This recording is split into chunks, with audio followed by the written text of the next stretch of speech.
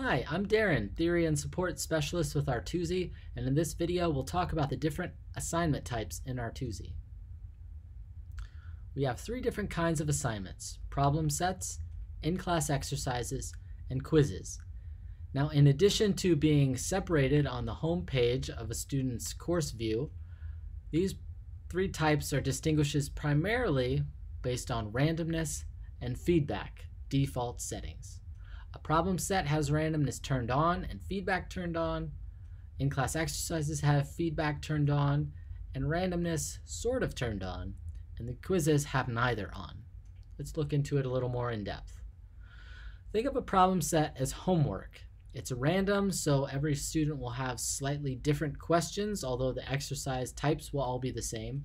And then the feedback is on so that they'll get corrected as they're working.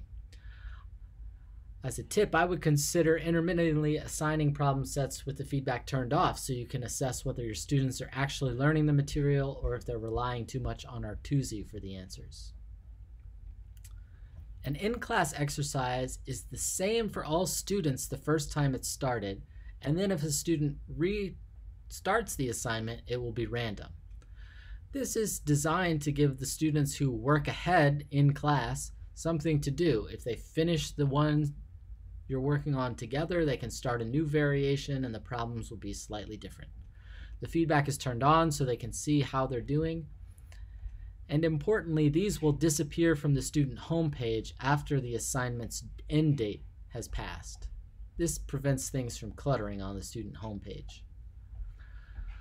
Finally, the quiz is designed to be the same for all students with randomness turned off. You may consider changing this setting if the quiz is not in a proctored environment. Feedback is also turned off, obviously, so students won't know if their answers are right or wrong while they're working. Now, these are the default settings, but you can change them for any assignment type. So the feedback can be turned on or off by clicking this checkbox that you see next to the assignment type on the assignment editor. And randomness can also be changed. From the assignment editor, you can click Show Advanced Fields, and then you'll get a drop-down menu from which you can select the randomness that will be used.